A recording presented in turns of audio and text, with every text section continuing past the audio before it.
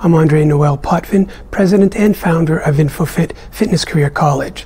Now, there's a lot of misinformation out there about the best way to train.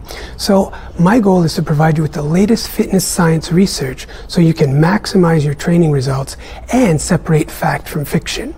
Let's take a look at today's latest research.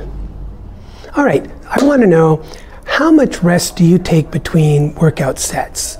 So I decided to find out by going to the research, and I found a study, actually several studies, but this one study in particular assessed whether or not a short 1-minute rest between sets or a 3-minute rest between sets increased muscle size. Which one did the better job?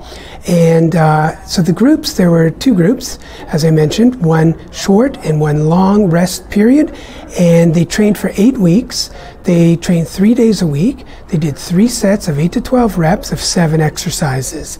And in the end, the results showed that those who had a 3-minute rest between sets had the best increases in muscle hypertrophy and strength. And those who had the shorter showed increases, but not as well as the 3-minute.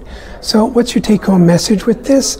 Well, yes, if you train to 30 seconds rest, 1 minute rest, yeah, you're going to get increases in size. But the problem is that with each succeeding set, you're going to either have to use lower weight or less reps to complete that set to get that training effect.